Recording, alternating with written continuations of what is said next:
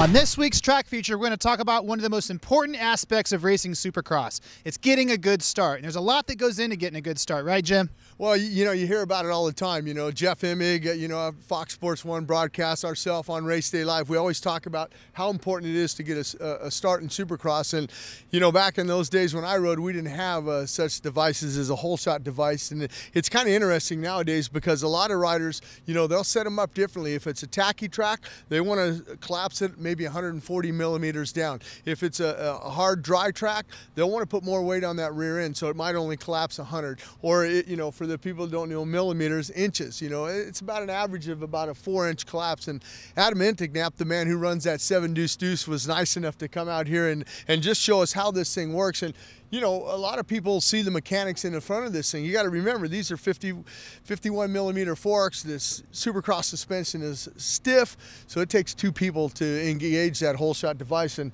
we're going to take a look at it.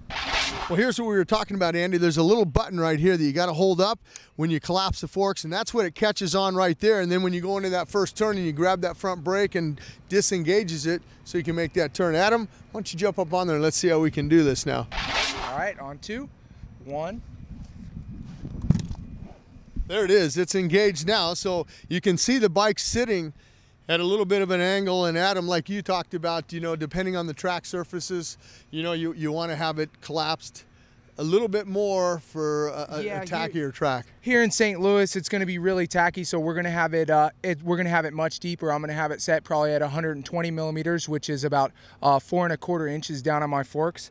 Somewhere like San Diego, it's going to be really dry, so I'll have it up maybe like 100 millimeters or about 4 inches to get a little bit more weight on that rear wheel. Luckily, I'm a bigger guy, so that helps a little bit with the Holeshot. And yeah, no, if we didn't have this, like you guys are talking about, it's almost impossible to get the Holeshot. These 450s are putting down so much power, and it's just one of those things that's needed. All right, well, let's see it disengage now. So when you run it into that first turn, you grab a handful of front brake, boom, it's disengaged now. Any chance of that thing getting hung up? Yeah, actually, I've had it hang up once before, but it was with a different type of Holeshot device. It gets a little sketchy. The front end's locked down, and the forks are really, really stiff, and it doesn't handle quite right, especially with these big, steep jumps. It's one of those scary things that you just hope doesn't happen, and thankfully for all of my mechanics and the Good Works Connection Holeshot device, it's happened at perfect every single time this year. Now, there's how the Holeshot device works. All those guys are going to try to use that to get that $1,500 supercrosslive.com check for getting the first guy around the first turn. There's a lot more to getting a Holeshot than just a simple Holeshot device. Join us next week. We're going to tell you more about it.